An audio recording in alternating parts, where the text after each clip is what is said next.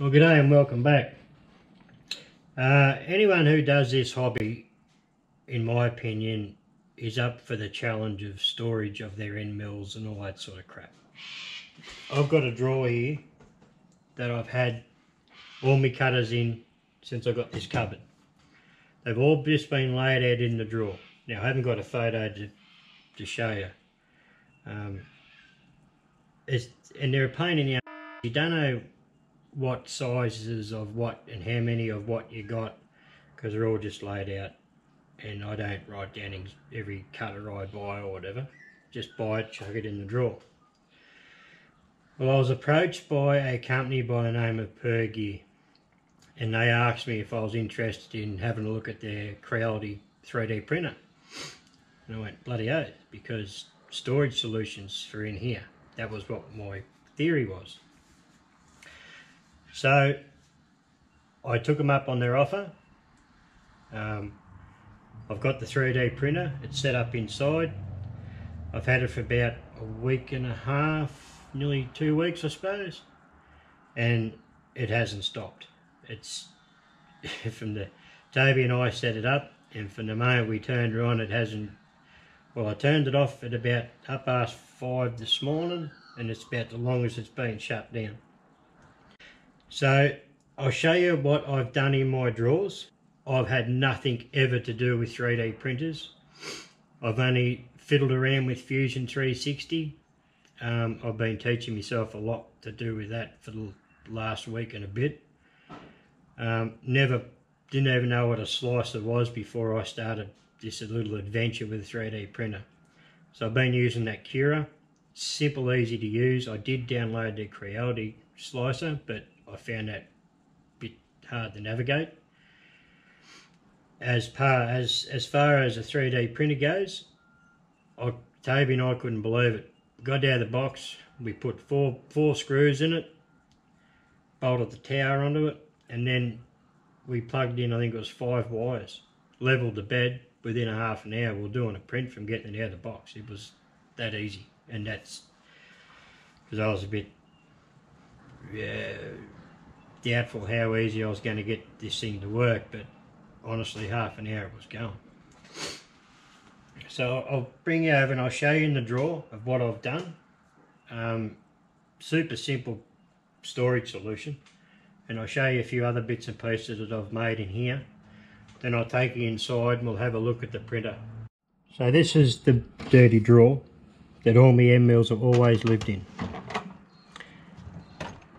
So what I've done, I've built, there's 14 trays in here. They're just a simple tray. Just use the label maker, jammed what size they are on, and I've sorted them all out. There's long ones for the bigger cutters. But now I know where they are. When I shut the drawer, they're not sliding, they're not banging up against each other. They're packed away nicely. That's a bonus. And I know what I've got. These 2 trays here are all cutters of odd sizes, like 732s. There's just odd sized critters. So, you know, one-offs. It's not worth devoting a tray to a, you know, to a single cutter. This has made, just something simple as this has made a big difference. Also, for me big cutters,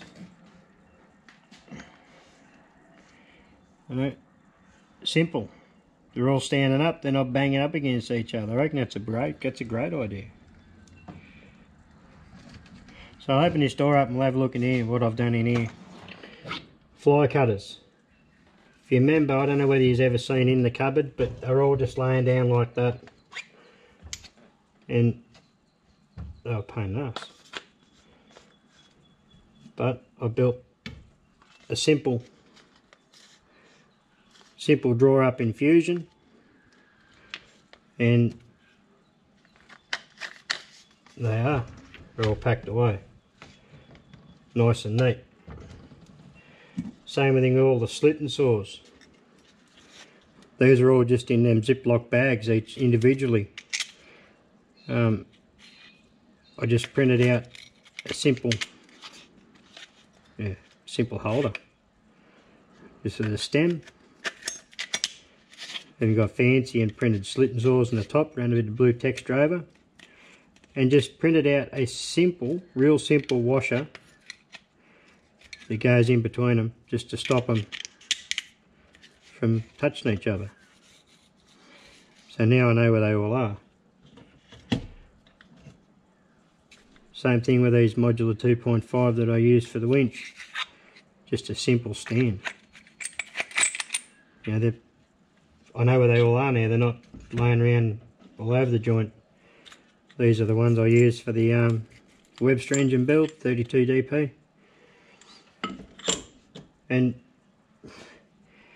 this is going to sound pretty trivial, but all these little bits and pieces were laying around everywhere.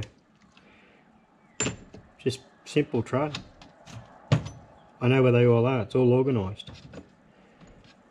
It's just, I know it's pretty trivial, but I know where they are. So that's been a great, it's been a great thing, to be honest. Here's the second drawer. You can see it there next to the end mill cutters.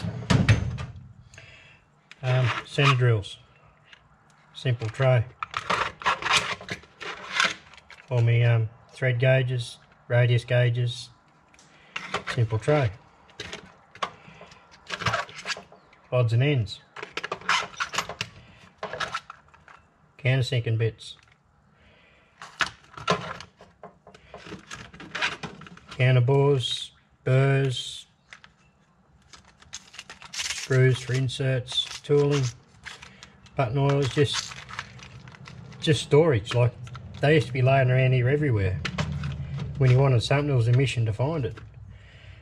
I've got to make some big trays now to hold all my reamers. That's next on the list to do. Just neaten everything up, make it user friendly, because honestly it was a real pain. I had like these containers cut off. I had about half a dozen or more of these in here, and like centre drills used to just stand up in them. All little ones that end up crossways down the bottom, so you had to pull it all apart to get a little one out. Just a pain. But this here, I know where everything is. Little ones up front, big ones laying long ways. They're there. I know where they are. Okay, with the lathe, every time I wanted a drill bit, I had to walk over to where my trolley is. And because I've only got the big round, like drill bit holders, drill bit stands. So I printed out a simple one of these. 1/2 mil increments. This design here is off Thingiverse. Just download the file, chuck it on the card, chuck it in the printer, press print. Pretty much how it goes. And honestly, they're a good fit. So now they're always living on the lathe, taking up less room than one of the big round ones.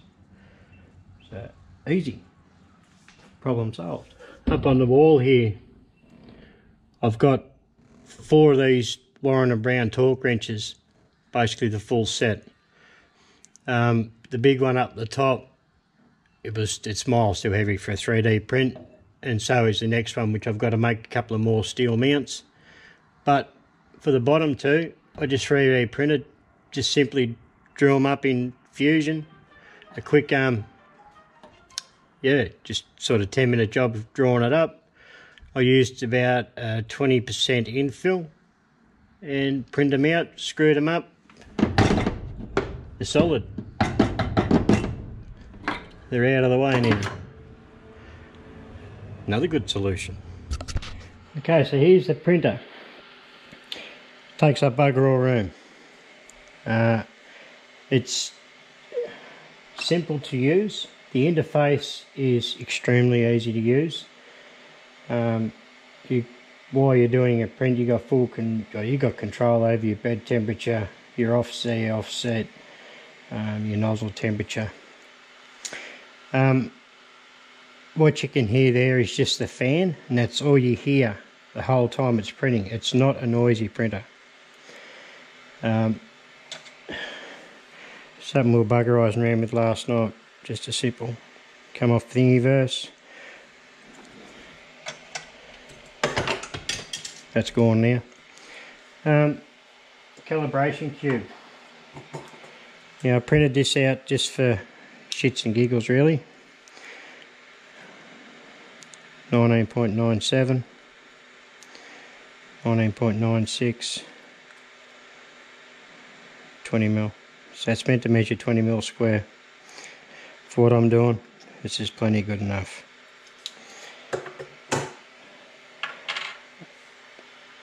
Now Toby and I set this up, like I said, out the shed. It took us 20 minutes probably, because all I had to do is it come assembled. All we had to do is put the 4 bolts in from underneath that hold the tower on, or the gantry if you want to call it a gantry. We had to plug the cables in for the couple of axes. There was 5 wires to plug in. This one comes with the CR Touch, which is an auto bed leveling. Now I did make a bit of a boo-boo when I first set it up with this bed. I obviously done something wrong and the filament stuck fairly hard. Now I did realise, and I learnt afterwards, you just get a lighter and hold upside down, the plate upside down, because it's a magnetic plate. Hold the plate upside down, put a bit of heat on it, and it just flicks straight off.